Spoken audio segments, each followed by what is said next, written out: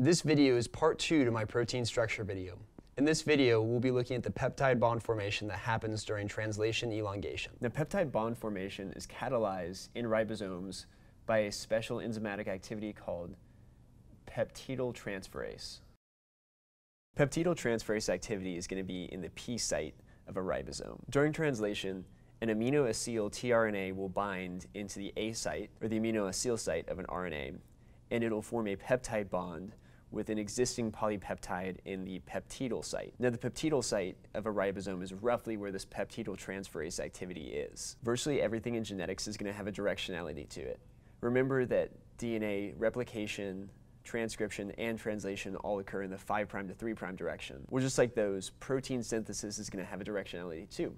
And it's going to go from the N-terminus to the C-terminus. That is, we're going to extend from this nitrogen group, or the amino-terminus, to the C-terminus, or the carboxy-terminus. And thus, our amino acid chains are going to have polarity. They're going to have an N-terminus and a C-terminus, like a 5' and a 3' end. But know that unlike nucleic acids, there is not a 5' and a 3' end on proteins. Again, there's an amino and a carboxyl terminus.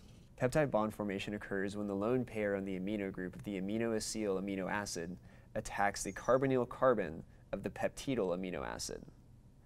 Attack of this carbon forces the oxygen to leave, which frees the peptidyl RNA from the peptidyl tRNA, and it transfers it over to the amino-acyl RNA. Thus, the peptide chain is transferred from the RNA in the P site to the RNA in the A site.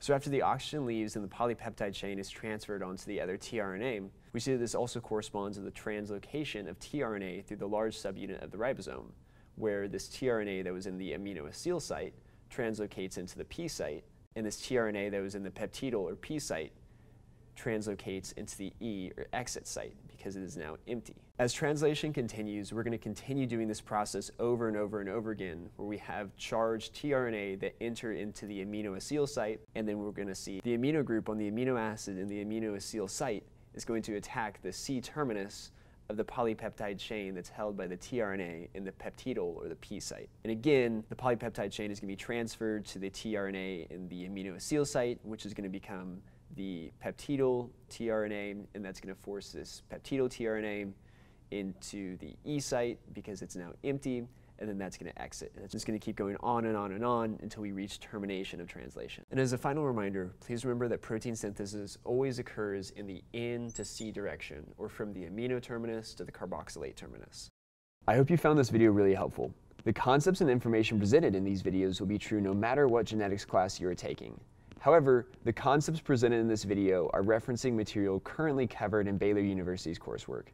Remember, if you are currently enrolled as a Baylor student, we offer free tutoring services. Our tutoring center is located on the first floor of the Sid Richardson building.